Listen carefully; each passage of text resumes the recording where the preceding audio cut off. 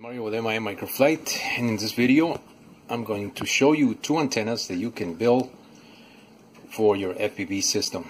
This is a panel or patch antenna that is based on some of the specifications from IB Crazy, which appeared in RC groups a few years ago, and it's to build a panel antenna. He was building it for a 1280 megahertz system. I built mine for 5.8 gigahertz at the frequency of 5865, which is channel 1 on my VTX, and this antenna works very nice. One thing that I did do different than IB Crazy's antenna is I minimized the mounting. He used 4 posts here, nylon screws with the nylon spacers. Those were fixed at a certain distance. Now this one has one feature that IB Crazy's antenna does not have, which is the ability to be tuned via these screws, and I'm using O-rings. There are 2 sets of O-rings here. They are placed one on top of each other to make this antenna tunable. And because I couldn't get access to copper plate at the time I did this late at night, and I was itching to build an antenna like this for a while at this frequency range, but I just didn't have a flat copper plate, so I ended up using a piece of pipe, copper pipe. Those are solid copper pipes, true copper pipe, and so I think this is why, one of the reasons this is working very, very nice. This antenna, I was able to tune it via these screws by adjusting the screws and tightening on the grommets here. I was able to tune it to the right frequency as I was test flying it. So this one works. Let me show you something. I wasn't satisfied with this antenna. I don't know, I did something about it that I just didn't like. So here's what I did. I went with this setup here. I used 3 pennies, or 4 pennies rather, and this is working better than that antenna, believe it or not, at this frequency range that I designed this for, 5865.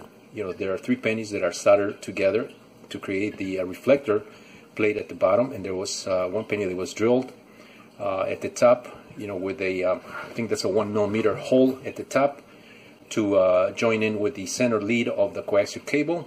The other 3 holes to go for the spacers, and the O-rings are 2 millimeter holes, and I'm using nylon hardware here, M2, which is 2 millimeter screws by 10 millimeters long with M2 or 2 millimeter nuts.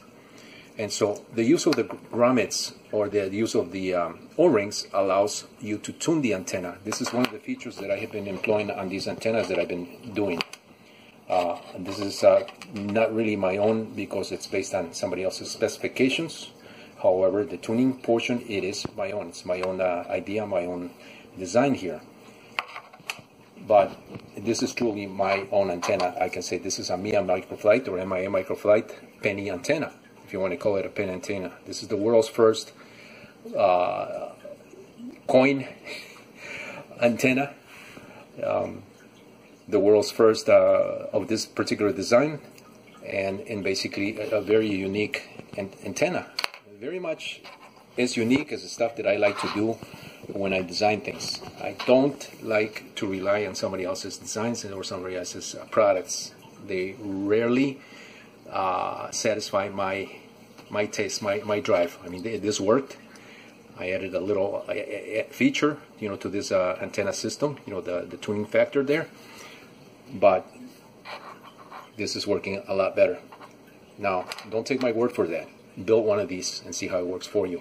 You know, the 5865 is working for me very nicely. This is the frequency that I'm operating my VTX at, you know, for my backyard flying in front of the cul-de-sac. I'm able to go a little further than the typical antennas that are supplied with the typical VTXs and the receivers that you buy, you know, that are out there.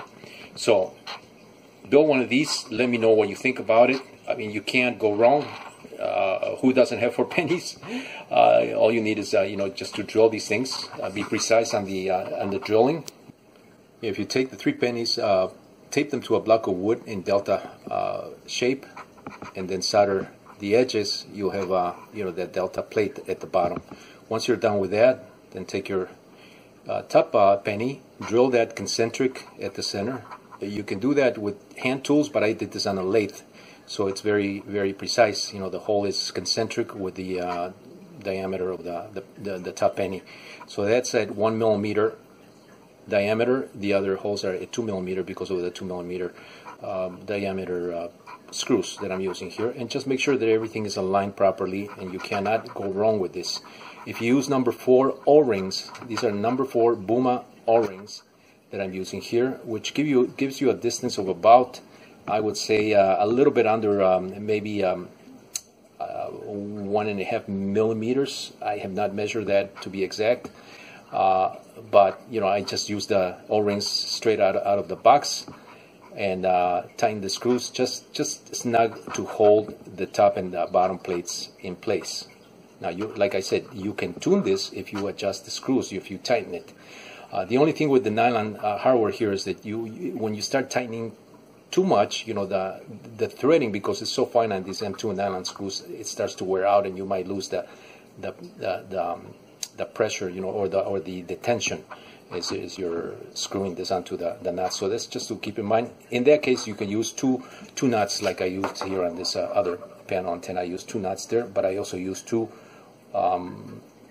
O-rings. And this one's tuned, like I said, to that frequency. I was able to tune this just by adjusting and then tightening this just a little more than snug. But this is based on the formulas that Crazy it gives you, to use in his thread and RC groups. So this is how this is based, with the added feature that I added tuning to that. Once again, these antennas are tunable.